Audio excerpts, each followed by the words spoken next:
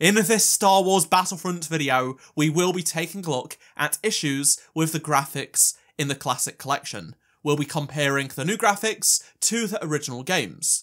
But before we do take a look at this comparison though, make sure you do subscribe to this channel so you won't miss any future Battlefront Classic videos. So, one of the big talking points within the community from the announcement of the Classic Collection is the graphics.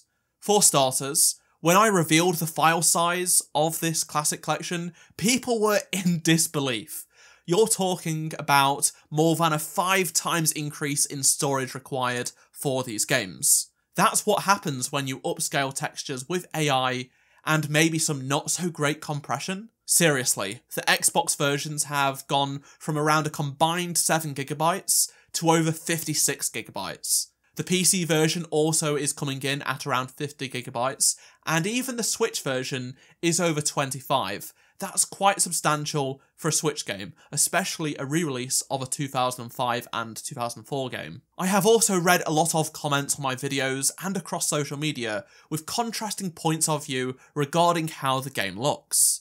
We've seen people love what it looks like, others say it has not improved enough, and even people saying nothing has changed at all. Questions have also been raised whether AI upscaling is being used here or not. I would say that the general consensus has been it does look better, thanks to its higher resolution. But as you'll see when we take a closer look, that doesn't mean it looks better. In some cases, it looks worse. With all of these contrasting views, I thought, let's do a graphics comparison between the original games and the Classic Collection based on gameplay footage we've gotten so far with the trailer. For context, I will be using the 4K trailer uploaded by PlayStation of the Classic Collection versus the PC version of Battlefront 2 on max settings. In some cases, I'll be using the backwards compatible Xbox version of Battlefront 2004. Let's start with this shot on Geonosis. The upscaling ruins the bubble turret textures for me here. That's just getting that out of the way. I'm sorry, I'm just disappointed. It just stands out like a sore thumb. You can clearly see artifacting being caused by AI upscaling. It is creating colours that aren't present on the original textures. The bolts should be identical to each other. You can see that in the original game, but the AI has them in all different kinds of shapes and sizes. Sure, it is sharper, but it loses how it's supposed to look like. It has colours that simply are not part of the source material or the original texture. This is just not great, in my opinion. On to Mos Eisley for Hero Assault, and as you can see, there isn't too much of a difference in this particular scene. I would say the biggest differences are the clouds in the skybox and the ground texture. You will also notice that the buildings look better in the distance thanks to the higher resolution, but I'm unsure how they will look up close. Just for fun, I thought it'd be interesting to compare both the PC, Xbox backwards compatible version and the new trailer together. You can see that the Classic Collection is much closer to the original PC version rather than the Xbox version. Let's now take a look at this shot on the Tantive 4. If you look at this grey box, you can clearly see the AI upscaling in play. Yes, it's sharper, but there is artifacting going on. It just looks worse. Those 3 circles look like drawings rather than manufactured perfect circles, as we see in the original game. It's things like that that just stand out. They have this AI look to them, and it isn't pleasant compared to the original game. In some cases though, there are improvements, in particular to the floor texture, I'd say. Because there is a lot less finer detail, it just looks sharper and better. The door frame on the left here looks a bit strange in the trailer. At first I thought it was just the reflections like in the original game, but I went back to refresh my mind on the original games and how they looked. Now the Xbox version does not have those reflections, but the PC version does. Although the reflections seem to be far more prominent in this trailer. Maybe reflections have been improved upon in this re-release, but at the same time they don't entirely make sense, weirdly.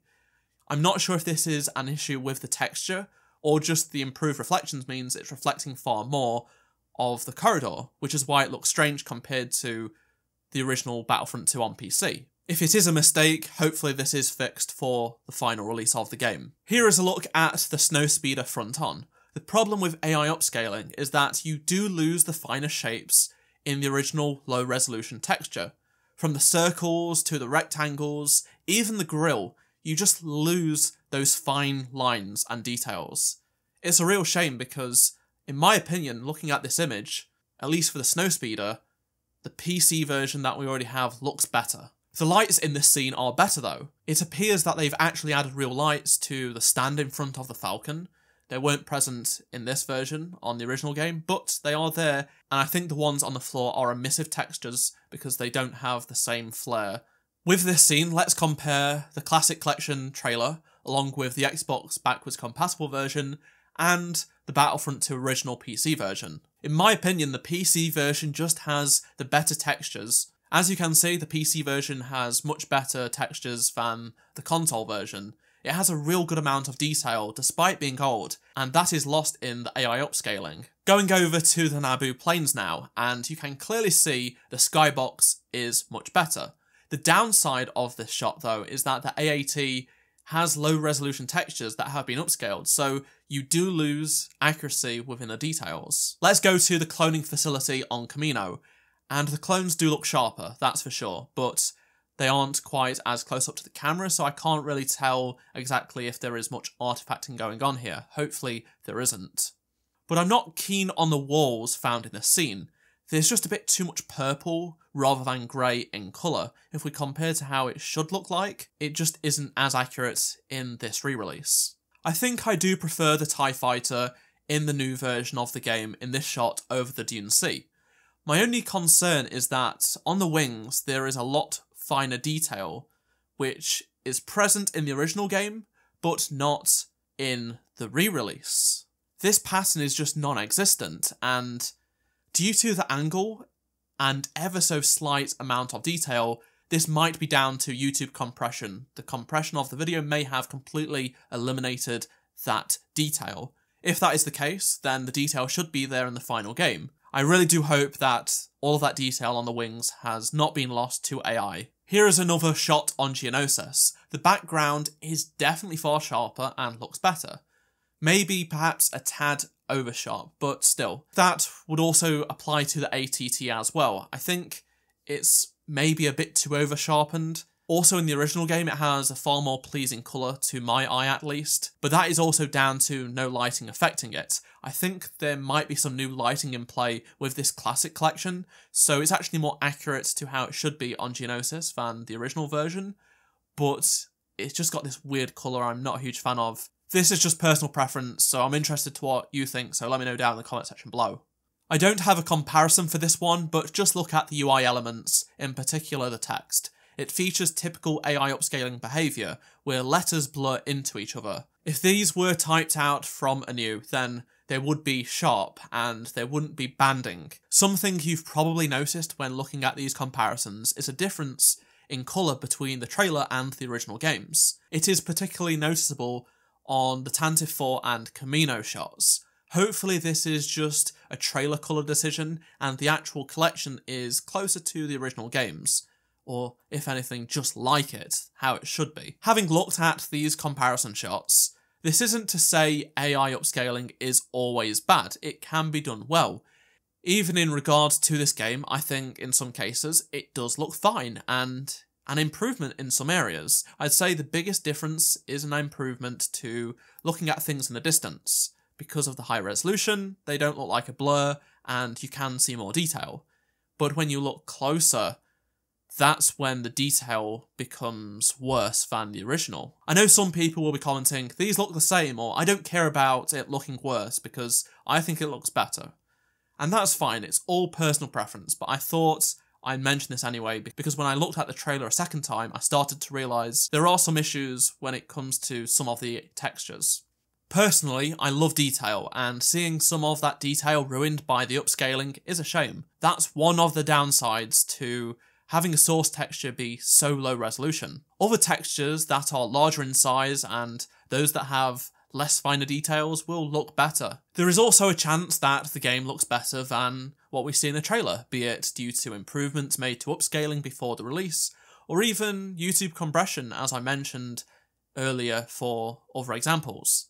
The collection does release in a couple of weeks, but this trailer may have been made quite a while back. We just don't know the timeline for this, but it is something to think about. When you do look at the sharpness of this classic collection, yeah, it looks better and more pleasing to the eye for the most part. But many people may not have seen the older games in quite some time, especially back when most people played on old CRT monitors, and they may not have checked out the awesome looking 4K backwards compatible Xbox version, or even the PC version, which, as I showed you, has some finer detail. Based on what we've seen in this trailer, I think it does maintain the look of the original games, which is what they set out to achieve, I'd imagine. But there are still some issues I would like to have seen improved. I know there are people out there that want a full-on remake so it looks 10 times better, but there are also plenty of people that just wanted this game to look like how it used to. Not a remake, but keep the mood and atmosphere of the original game. Based on this trailer, I think in some cases it has achieved that. In others, it has not. Don't get me wrong, I'm very glad that we are getting this re-release. It will help preserve this game for the most part to last longer. Multiplayer is also a big plus for console, and it just means more people will check out this game. I'm just disappointed in some of the upscaling I've found in the trailer. I would love to hear your thoughts on what I've shared in this video, so please do let me know down in the comment section below. If you enjoyed this video, don't forget to like it and subscribe so you don't miss any future Battlefront Classic Collection videos. If you did miss any of my previous videos on the Classic Collection, check out the playlist on screen right now, and I shall see you in my next video. Goodbye.